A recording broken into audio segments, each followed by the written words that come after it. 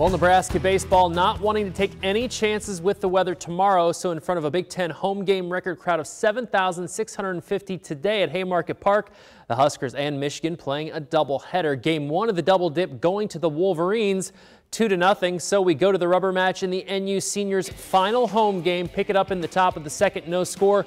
Starter Kyle Perry keeping it that way. The Millard South product throwing 3 scoreless innings, striking out 4. Then in the bottom of the third, Nebraska breaks through. Jackson Hallmark hitting it deep to left. This one just enough to get over the wall for a solo homer. His 8th of the season to make it 1-0 Huskers. Then in the bottom of the fourth, more from the Big Red, Max Anderson sending the RBI single into left. That scores Luke Roscom to make it 2-0 NU. Then later in the inning, bases loaded, Logan Foster, one of those seniors coming through, the RBI single scoring Anderson. Huskers up 4-0 after 4. Then in the 8th, NU still up 4. Anderson adding an insurance run, the solo blast to left, his 7th of the season for the Millard West alum.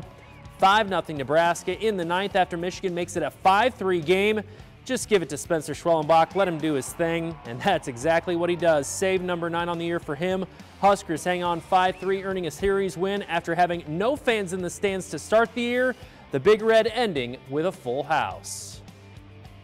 Nebraska had some of the best fans in the country, and hearing the roar of the crowd all day long was incredible and definitely gave us a lot of momentum. It's been awesome. I mean, we had a great crowd today, and it's always good playing in front of these fans. Super passionate. I mean, I've had 5 years of really good games here, so yeah, this one was a little special for me. Then we found out we're going to have fans. It gave us a little bit more, and just to be able to finish it off this weekend in front of this crowd, man, it was a great atmosphere. The NCAA Tournament Selection Show Monday, 11 a.m. on ESPN2.